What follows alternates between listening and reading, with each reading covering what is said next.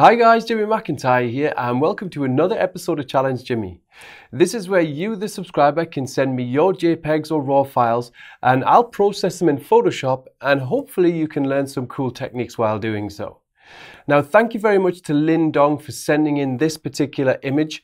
In this tutorial we're going to go from this base exposure and we've got two more exposures to work with as well. And we're going to go to this final image here that you see. So we're going to blend 3 exposures. It's going to be very clean, very quick, and we're going to use a 100% non-destructive workflow in Photoshop. Now, as usual, I'm going to show you how you can do this with my software, Raya Pro, but I'm also going to show you how to do it without Raya Pro in case you don't own the panel yet. So let's get on with the tutorial. So here are the 3 exposures we're going to be working with, and as you can see, they're very beautifully shot, extremely sharp, and we have some gorgeous sky and reflection to work with.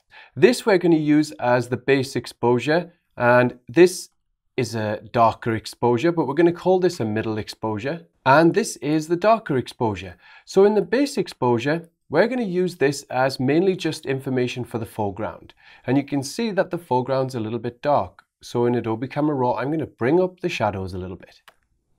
Now, our middle exposure, I'm going to leave that as it is. This is just going to bridge the gap between our darker exposure and our brighter exposure, and you'll see what I mean by that later on. Now, this is our darker exposure, and because most of the sky is going to come from this exposure, I'm going to bring down the highlights just a little bit, just to get a little bit more detail in these brighter areas here. So I've raised the shadows in the base exposure, I've darkened the highlights slightly in the darker exposure, and I haven't touched the middle exposure.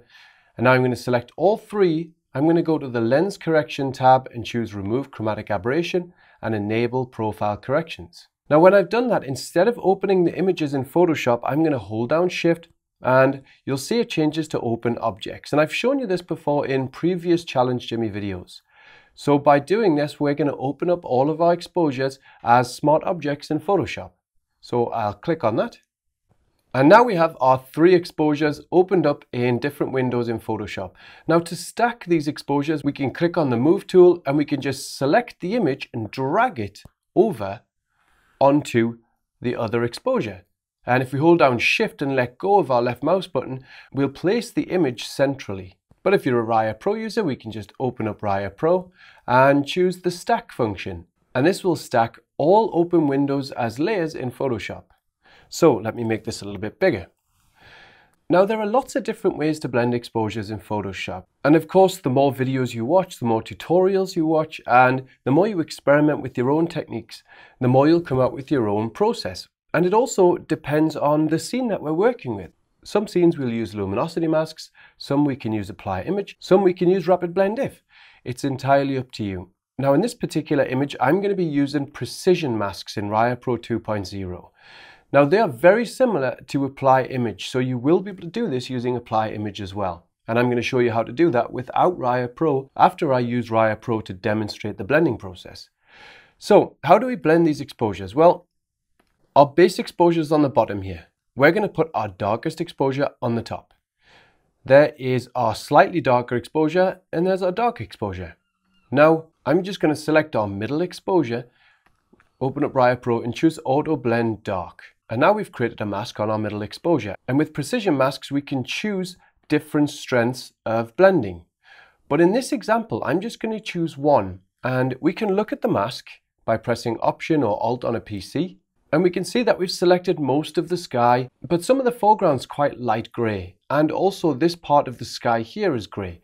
But really we want to make the foreground a little bit darker and the sky a little bit brighter, so that we can get more of the sky from this darker exposure and less of the foreground from the darker exposure too.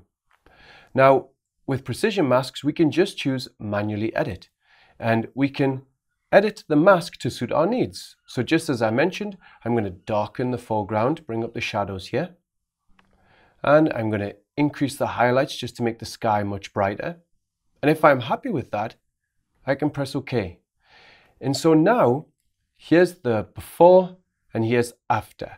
And it's very subtle, but if you look, for example, at the foreground here, there's before and after, and you can see we've brought back some of the brightness in the foreground. And if we go to the sky here, we can see the before and after. If we do the before and after again, we can see we've brought back much of the sky now. So if we're happy, we can just press select.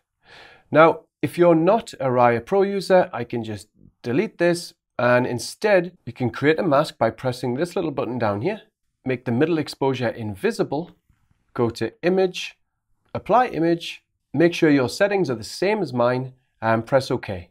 Now we can make the middle exposure visible again. And just as before, I'm going to press Alt or Option on a Mac and make the mask visible.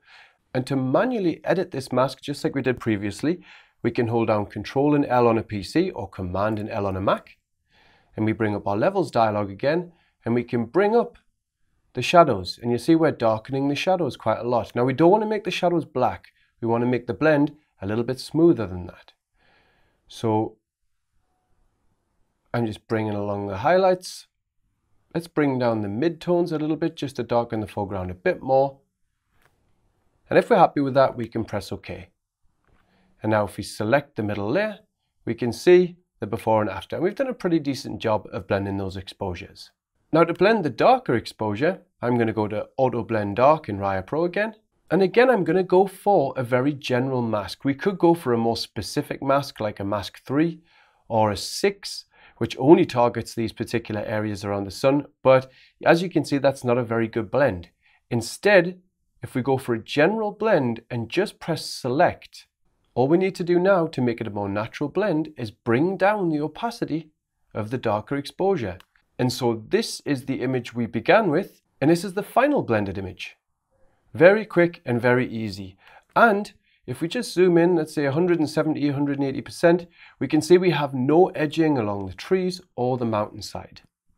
Now, if you don't have Raya Pro, all you need to do here is apply image, since we didn't do anything else. So I'm just going to make the dark exposure invisible, choose the mask, go to image, apply image, and just as before, and press OK.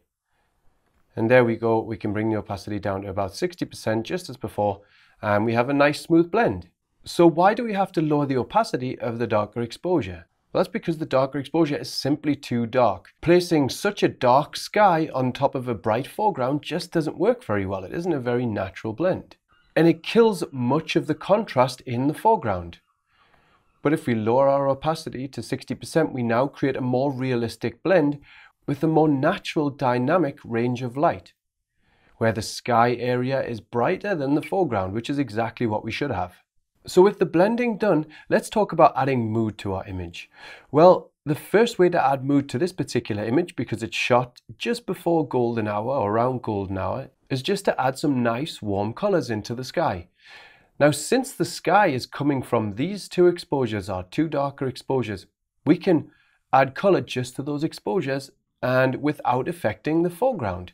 So it'll look more natural.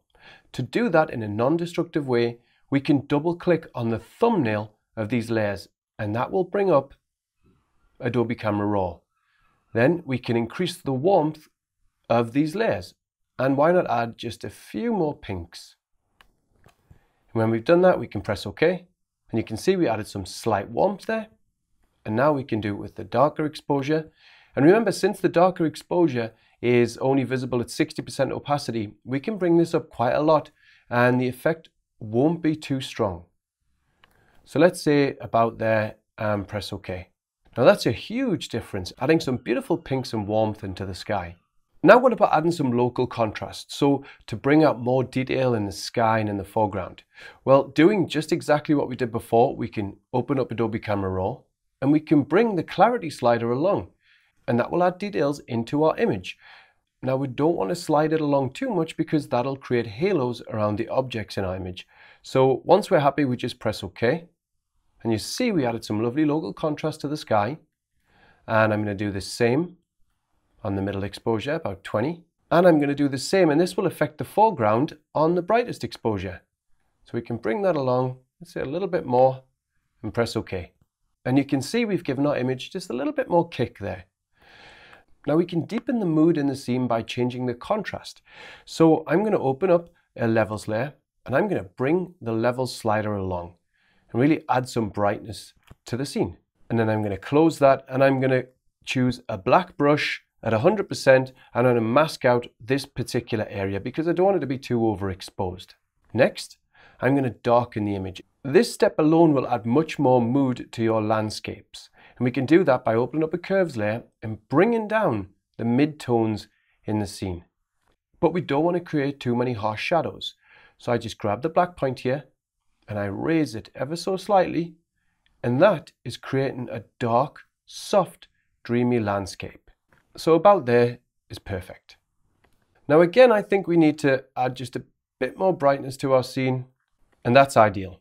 The next thing I'm going to do is darken the highlights a little bit more and add a bit more color to it.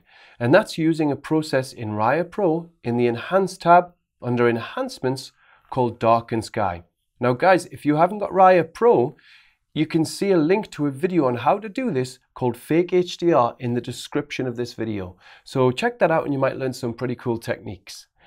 And as you can see, we darkened the highlights, but we also added a lot of color to the sky. Now I think that's very strong. So I'm just going to bring down the opacity of that layer to around 35%. And that's the before and after. And you can see we're not adding any warmth or darkening any other part of the image apart from the highlights. Now we're going to change the entire dynamics of the scene, and we're going to do that through a simple vignette. Much of the outside of this image is really just a frame, pushing us towards these interesting clouds and the reflection in the water. So to give our image more depth, we can create a vignette which pushes our viewer's eyes closer towards those interesting clouds. And we can do that by opening up a curves layer and bringing the curves layer down significantly. And just as before, I'm going to bring up the shadows a little bit. Then I'm going to press Command and I or Control and I on a PC. To invert that mask, I'm going to choose a paintbrush, a white brush, and a nice and big size brush. And I'm just going to paint in that vignette. Now it is extremely dark, so I'm going to bring down the opacity of that just a little bit. And I'm going to create another curves layer, and I'm going to bring up the midtones, brightening up the scene significantly. And again, I'm going to invert the mask just as before. And with my white paintbrush, I'm going to paint in that contrast adjustment. And we're brightening up our foreground and the area in the sky here. So that is the before and after.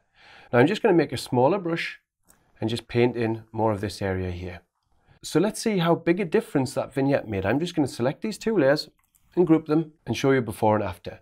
So there before, the image was a lot flatter, and when we first look at the scene, we might be dragged towards these clouds, but we're also distracted by the outsides of the image. After the vignette, which is quite strong, we now change the dynamics of the scene and we're pushing the viewer towards the brighter part of the image. And that in turn gives our scene more depth. Now if we want to brighten up our sky even more, just to make it more impacting, we can create a levels layer. We can bring it all the way along like that. We can press Command and I or Control and I and invert the mask. Make a nice big brush. And let's make the opacity of this brush around 50%. And we can just paint in these areas here like that. So all we've done here is create some contrast adjustments, but let's see how big a difference that has made to our scene. So this is before any contrast adjustments, and this is after the contrast adjustments. You can see there's a huge difference here. And now this is a matter of personal taste, but you can also add a nice dreamy Autumn effect. And Raya Pro users, you can go to Raya Pro, Enhance, and choose the top Autumn effect. Choose the strength and just press OK. And when the levels dialog appears, you can press OK there if you're happy with everything. And you can bring down the opacity until it looks more natural. So I've got it about 16% here, and that's the before and after.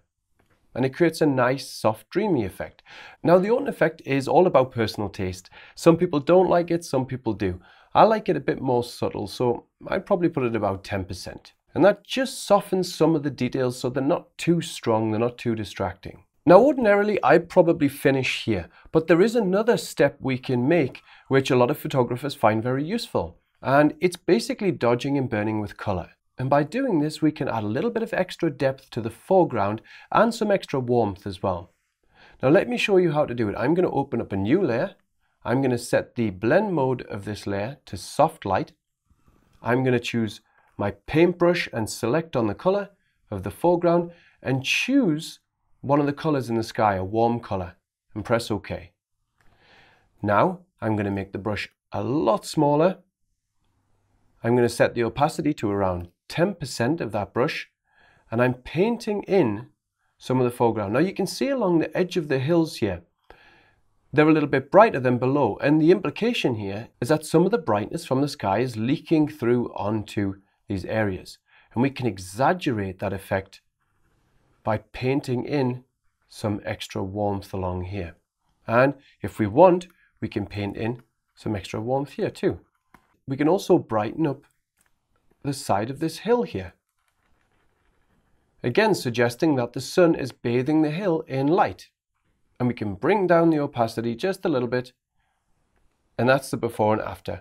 We're just adding a tiny bit of depth to our image. Now personally, I'm not a big fan of that in this particular scene, so I'm going to bring down the opacity quite a lot. But it's certainly a useful technique to have in future images when you think that your scene might be lacking some contrast or color, then why not give this a try? So now I'm going to group all of these changes, press Command and G, and show you the before and after. So this is the image we started with, and after a few adjustments, this is the final scene that we have. And because we worked with smart objects and adjustment layers, this entire workflow is 100% non-destructive. And that's it. So I hope you found it useful as usual, and I've got plenty of other Challenge Jimmy videos on YouTube, so feel free to check them out in my playlist and check out my other photography videos too. And if you want to see more videos in the future, feel free to subscribe to my channel below. Thank you very much, and I'll see you next time.